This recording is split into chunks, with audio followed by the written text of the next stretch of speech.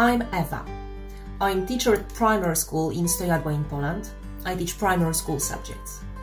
I'm author of number 7 Nature-Based Solutions Learning Scenario. The topic of my learning scenario is understanding NBS. This topic is applicable for students aged 6 to 9, although it can be easily adapted for older students as well. Throughout my learning scenario, students get to explore what NBS is. They will also realize that nature can help people and that people are dependent on nature. Another outcome is that students will plan a nature-based solution for their closest surrounding by drawing pictures. My name is Elisa Saraiva. I'm a secondary school teacher from Famalicão, Portugal, and I teach physics and chemistry. I am the author of the nature-based solution learning scenario called Disaster Risk Reduction, which is about proposing nature-based solutions to prevent disaster risks related with forestal fires. This learning scenario is for students from 14 to 15 years old or even higher.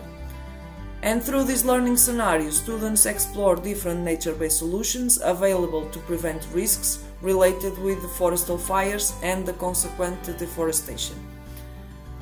Students will analyze and identify the risks in a given area, and making use of their science previous knowledge, they will propose the more suitable nature-based solutions to prevent or reduce the risks.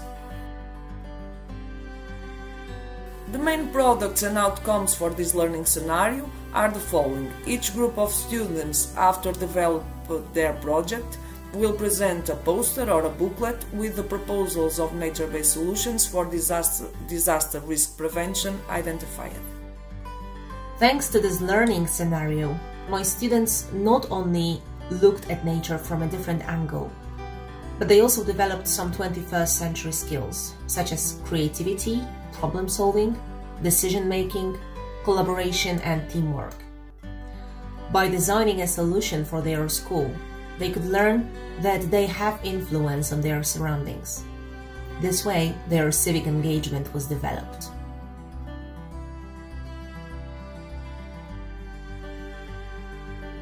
To provide materials for this learning scenario, I used the EU Commission websites, Urban Nature Atlas, OPLA, and Connecting Nature.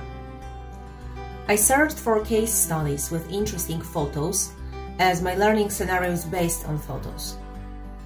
I used the interactive maps available on these websites, clicked on the chosen places and looked for the photos.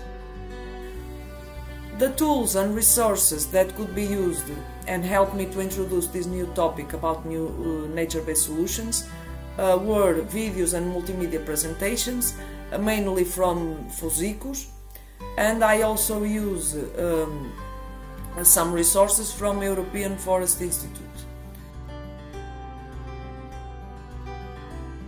Through this learning scenario, students will develop global awareness, environmental literacy, but also competences like creativity, innovation, critical thinking, problem solving, communication, collaboration, and ICT literacy.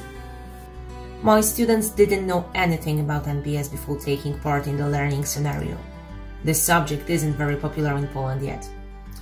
My students liked the idea of nature helping us solve some problems, and they mention it from time to time within a few months after taking part in the lesson. Definitely they changed their opinion about nature. Previously, they only looked at it as something of aesthetic value. I'm going to incorporate the subject of NBS in my work much more. I think more and more people should know and learn about it and use NBS in everyday life. I hope that after all the learning scenarios are published, I will be able to choose some more to do with my students.